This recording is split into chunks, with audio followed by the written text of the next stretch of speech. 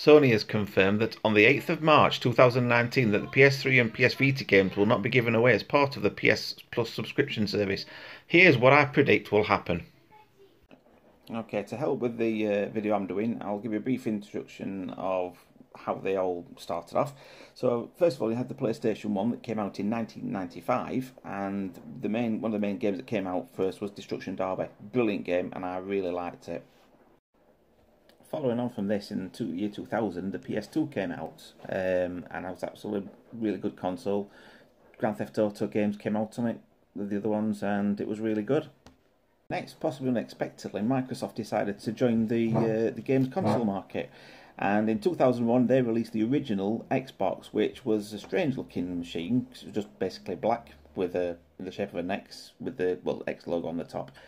And the games were really good on it, much better than the PS2, graphics-wise and smoothness. So it was kind of a bit of a sort of a kick to Sony, really. Up until this point, Sony used to release their consoles before Microsoft did, obviously with the PS1 and PS2. However, Microsoft decided they were going to try and beat them and release the Xbox 360 in 2005. Sony sort of responded with the PSP handheld console, which I'm not going to go into in detail on here. However, in 2006, Sony released the PS3.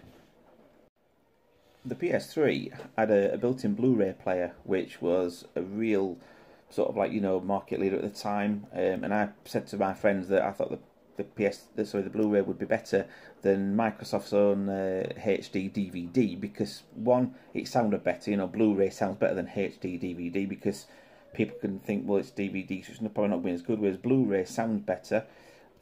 Blu-ray stored more as well on the discs, and it wasn't, it was built into the PS3, whereas the Xbox, you had to buy a separate device to connect to it anyway. And also, the problem that the Microsoft had with the original Xbox 360s was the solder on them wasn't very good at all, so a lot of people had problems with them. I mean, mine was lucky enough to last 7 years. It still had a few glitches, but then it eventually gave up the ghost and ended up getting one of the newer ones, which I'm not going to cover on this video. In 2009, Sony released the PSP Go, which follow on from the PSP, which was released in 2005. But the problem with the PSP Go was it didn't have a disc drive in it, and the games weren't very good because they were download only anyway. That's the only reason why they weren't very good. The games themselves were pretty much similar to PSP, but it really flopped because if you didn't have a connection to the network or anything, or you bought one but you didn't have the internet, you were stuffed because you couldn't get any games for it because there was nothing to put them on there at all. In 2011, they then released the Vita, which was an absolutely fantastic handheld console. Later updates allowed you to control your PS4 by seeing what was on the screen on your PS Vita, so it was essentially like a secondary screen, but you can control the console using the PS Vita, which was an absolutely amazing feature.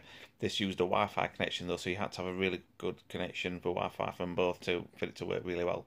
There were some streaming problems, but other than that, it was a fantastic idea. In 2013, though, the console war kind of really heated up between Microsoft and Sony because Microsoft released the Xbox One and Sony released the PS4. Absolutely fantastic consoles, both of them in their own rights. At the time, the PS4 was better with regards to games, but the Xbox One was catching up and it was doing some good stuff. It was a first as well. To introduce backward compatibility because Sony weren't going to do that anyway. And the other problem that we had with the PS4 was when it first came out, you couldn't even view pictures that you'd taken on on your camera or anything, or by memory card if you got a network hard drive, for example, which was made the PS4 purely just more like a games console because that only had a Blu-ray drive in it as well, and the Xbox One. That then has a Blu-ray drive in it, so the difference between the two, the PS3 previously was better than the Xbox 360, but the connection between the two, the Xbox and the PS4, sorry, the Xbox One and the PS4 was getting a lot closer in regards to the quality of the games and everything else. Now this is where the part gets really interesting, okay? And this is my whole point for this video, okay? 2016, the PS4 Pro came out, fantastic console, But Microsoft played a blinder. They released the Xbox One X, and the games on, they've got quite a few games for it. Backward compatibility as well. They released that, introduced that on the Xbox One X. Well, part of the Xbox One as well. And Sony, I'm not aware they've done any backward compatibility things yet anyway. But, with quite a few games, if you've already got the disc, you put it in the Xbox and it downloads the update for it, so you can play it on the Xbox One X. And then, job's good. I mean, one, for example, is Fight Night Champion. That is a fantastic game on its own right anyway. And then, second hand, it was about £5 in the second hand shops. And as soon as they released the backward compatibility, the price was selling for shot up to £15. Which was incredible, really, when you think about the difference in the consoles.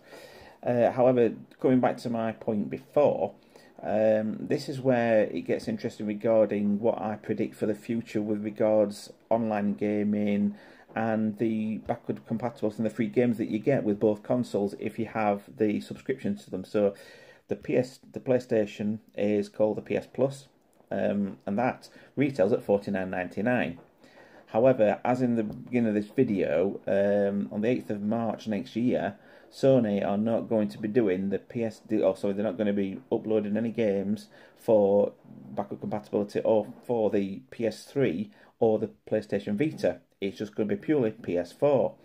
Now, one of the issues I can think of with that is the fact that is there going to be enough games for them to do that anyway? And secondly, are you going to feel that you're being a bit ripped off, paying £50 just to get a free game every month?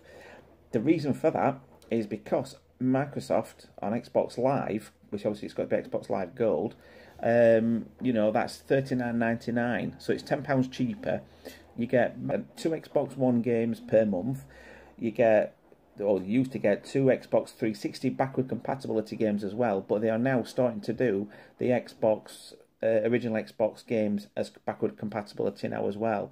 But again, it's still cheaper. Now, you can get the games a bit cheaper from other places online if you need, I'm not going to advertise them here, but, usually you can save around about between, about £10 on average. And that is definitely worth considering. So my prediction is going to be that I think that a lot of people are going to lose interest in the PS4 anyway because of the issues, obviously, with PS Plus, and I think a lot more people are going to be joining on the Xbox bandwagon, and Xbox Live Gold is going to take off a lot more popular, and that's it.